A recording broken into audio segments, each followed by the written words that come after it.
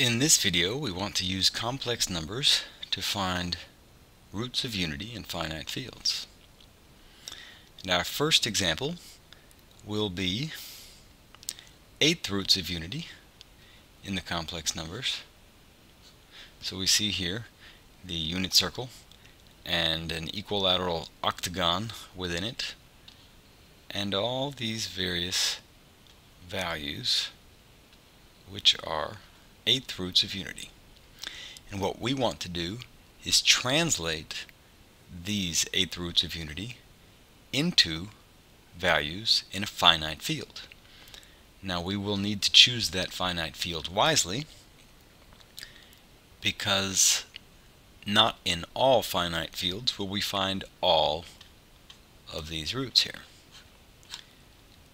So we will need to choose a finite field such that n divides q minus 1, where n is the root we're looking for, so in this case the 8th root, and q is the number of elements in the field. So if we were to choose 17 for q, that would work out, right? Because 8 divides 16 evenly. So let's use the field F17, and we will translate these values from C into F17. So here is the multiplication table for F17, and here are the values that we want to translate. So let's take a look at some easy ones first. If we want to translate the 1, we could also translate that as a 1, since there is a 1 in F17. Now this looks a little more difficult. In I, we don't know what that would be, but we do see a negative 1. Well, we could just write that as a negative 1, or if we wanted, we could add 17 to that and just say that's the element 16. But for all the rest of these, we're going to need a bit more information. So when we are in the complex numbers, square root of 2 is obviously equal to 1.414 something something something, right? But when we translate that into F17, we mean something else. We mean one of the values of F17, of course, that when multiplied with itself gives us 2. So why don't I now mark this diagonal, which is what shows us, oh, there's a 2, which values are squares. There's another 2. And then we can choose a value that when multiplied with itself gives us a 2. So there's one, so we could use 6, and there's another one, or we could use 11. So let's use 6. Let's say the square root of 2 is 6. Okay, but then we're also going to need to deal with this I. So I in the complex numbers means the square root of negative 1, right? Well, in F17 it also means the square root of negative 1, which we can write as the square root of 16, right? Since negative 1 is equal to 16 in F17. So we could use, here's a 16, so we could use 4, or we also could have used 13, right? But we'll stick with a 4. So now let's use these values to quickly determine how we want to translate all of these values into F17. So the square root of 2 we said was 6, divided by 2, plus, again, 6 divided by 2, times I we said was 4, which is 3 plus 3 times 4, so we get the answer 15. I we said was equal to 4, so that's easy. Square root of 2 over 2 with a negative sign in front, so this one is basically the same as here, just with a different sign. So in other words, I could just write negative 3 plus 3 times 4, which would be 9. This is just more of the same, right? This time with two negative signs. So negative 3 minus 3 times 4, which would be negative 15, which in F17 we could write as 2, right? Negative I, okay, we said I was equal to 4, so that would be negative 4. Or adding 17, we could say that is equal to 13.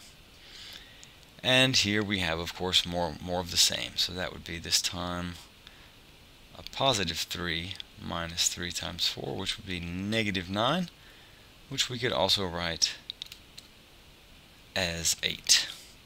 Okay, in other words, our solution set would be, just looking at each one of these answers here that we got, would be 1, 15, 4, 9, 16, 2, 13, and 8. And just because that looks like a jumbled mess of randomness, I'm going to write that again, because I see here a 1 and a 16, which is a negative 1. Turns out I can write this all in a different way. I see a 2 and a 15, which is a negative 2, right? So plus minus 2, and it turns out you can write a plus minus 4 and a plus minus 8. So that looks a lot better to my eye. Plus minus 1, plus minus 2, plus minus 4, plus minus 8. Just powers of 2. So we should now test whether these are indeed 8th roots of unity, right? So we want to know if each one of them to the 8th power is equal to 1. So I've taken the liberty of calculating that already. So obviously plus or minus 1 to the 8th power is going to give us 1. And it turns out that plus or minus 2 to the 8th power you can rewrite as 2 to the 4th squared, etc., etc., and we get a 1. Same thing goes for plus or minus 4 and plus or minus 8. To make a long story short, they are indeed 8th roots of unity. So, that wasn't so hard, was it? Let's look at a somewhat more difficult case. So again, we are dealing with the complex numbers. We have here this time an equilateral triangle with the cube roots of unity. And we want to translate these cube roots of unity into a finite field. And again, we will need to choose our field wisely so that all of these values are indeed in the field. So n needs to divide q minus 1. Since we are dealing with cubes, rather, n is 3, so 3 must divide q minus 1. How about we say q is 7? Because 3 divides 6. So we could deal with the field F7. Now, of course, we could have chosen something like, let's say, F11, right, and said, well, we want to translate these in F11. But since n, which in our case again is 3, does not divide 11 minus 1, so being 10, then not all of these values will be there, right? Obviously, the 1 will still be there and will be able to be translated from the complex numbers to F11, but these other values will be missing, so a translation would not work. So let's stick with our choice of F7. We want to translate these values from the complex numbers to F7. So there we see our multiplication table for F7, and here are the values we want to translate.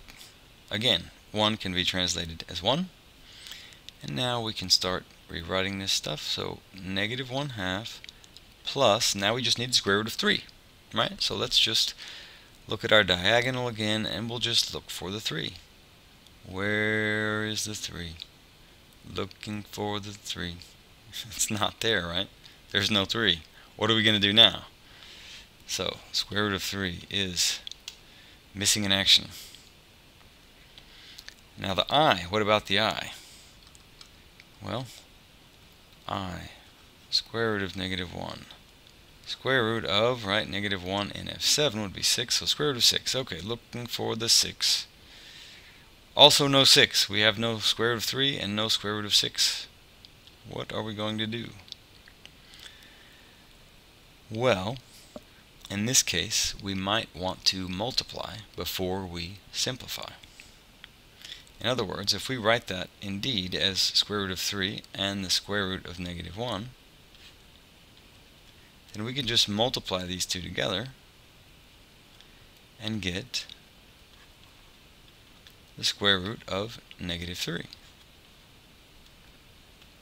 And since negative 3 in the field F7 is equal to 4, we could also just write that here as the square root of 4. And if we look back, we do indeed see square root of 4 being 2, and another option here would be the 5. Let's go with the 2 for now. So that would mean we have negative 1/2 plus 2 over 2, right? Well, why, we just write that as a 1. So our answer is 1/2. Somehow that is not so satisfying, since there is no 1/2 in F7. So we will need to deal with this maybe in the following way. We will remember that 1 over 2 is simply an abbreviation for 1 times the multiplicative inverse of 2. And while it is true that in R, in the real numbers, the multiplicative inverse of 2 is equal to 0.5, that is of course not the case in F7. Here we're looking for the number 4, since 2 times 4 is equal to 8, and mod 7 gives us 1. So since I can multiply 2 times 4 and get 1, 4 is the multiplicative inverse of 2, so I end up with 1 times 4, and that is 4 itself. So the next number to be translated is pretty much the same thing, right? We just have a minus sign, so why don't we just subtract 1 instead of adding 1? And we end up with negative 3/2. Again, not such a satisfactory answer. We could use our trick from before, that is looking at the multiplicative inverse of 2, but let's look at a different trick. We can also just rewrite this negative 3, right? We're dealing with an odd number right now. We could just translate that into an even number, so we could add 7. Since, as we noted before, negative 3 is equal to 4, we'll just write 4 over 2, and we have our answer 2. So we've seen now that our answers for the cube roots of unity in F7 are 1, 4, and 2.